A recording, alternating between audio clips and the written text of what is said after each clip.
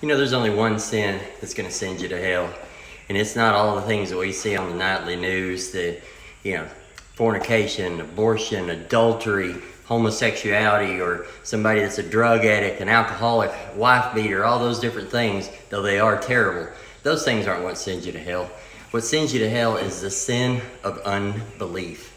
Trusting in yourself, trusting in your own effort, believing that you are somehow righteous before God, or that the things that you're doing are just really not that bad, instead of believing and trusting fully in the Lord Jesus Christ and what He has done for you.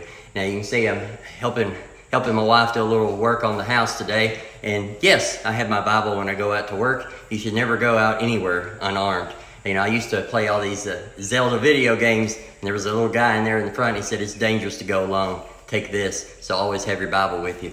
But back to what I was saying, it's the sin of unbelief that sends us to hell. You know, in Hebrews 3:19, the writer, he's recounting Israel's time in the wilderness. And see, they couldn't enter in, the children of Israel, they couldn't enter into the rest that God had prepared for them because of their unbelief. See, unbelief is not disbelief, like, wow, I just can't believe that's happening. But unbelief is I refuse to believe. In the face of overwhelming, insurmountable evidence, I refuse to believe the truth. And the truth is this, that we have all sinned and come short of the glory of God. That all of us are filthy and gone out of the way, and that we have no righteousness of our own to stand before a holy and righteous God. And what is also true is that God made a way for you and I to be forgiven, for you and I to be redeemed, to be taken into the family of God. And that's by trusting in His Son. His Son's perfect sacrifice on our behalf, His blood that was shed, not our own works, not the best that we can do, but trusting in what He has done.